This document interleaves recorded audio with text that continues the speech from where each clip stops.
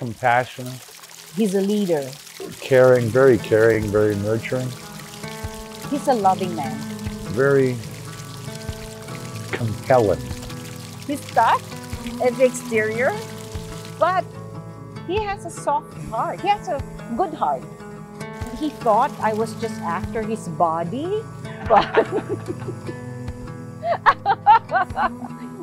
of course it's different last year with his health challenge. It's different on a different level, absolutely. We did not expect it. Definitely we did not want it, but it happened.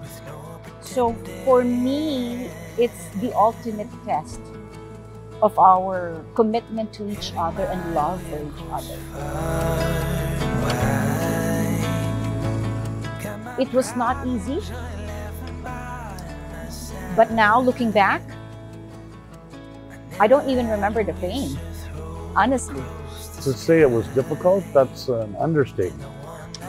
It was hard, but you know, Annie was there for me. It was amazing, and I knew I could count on it. I appreciate it. Yeah, we made it through all of that stuff, and as Annie says, I don't remember it. I don't. It's just the good stuff now. Definitely makes you realize what's important. It was really nice to have her there, be able to be there. So, yeah, that was good.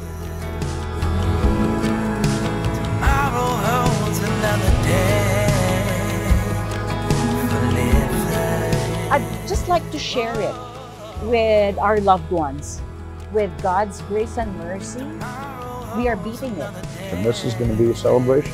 It's a celebration of, certainly of our marriage, but it's a renewal of our vows, and it's a celebration of life.